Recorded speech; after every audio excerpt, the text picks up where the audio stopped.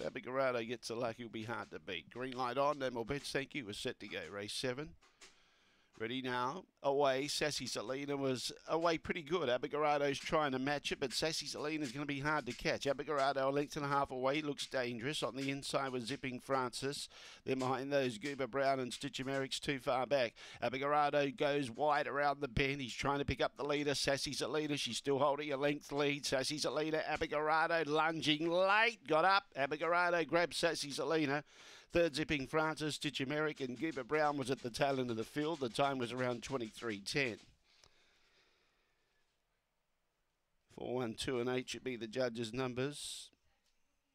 Another winner for Vadim Ros. 4, 1, 2, 8.